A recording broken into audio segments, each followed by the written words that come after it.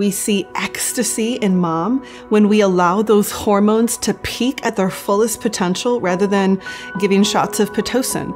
And when mother and baby are allowed to bond and do skin-to-skin contact, we see even higher peaks of oxytocin. And this is the stage when mothers who have physiological births talk about the birth high, that high ecstasy, the joy that they feel after birth. But it's not an automatic thing. There are things that can disrupt that process and dampen that hormonal release. So I'm going to teach you how to protect your hormonal physiology in the third stage of labor.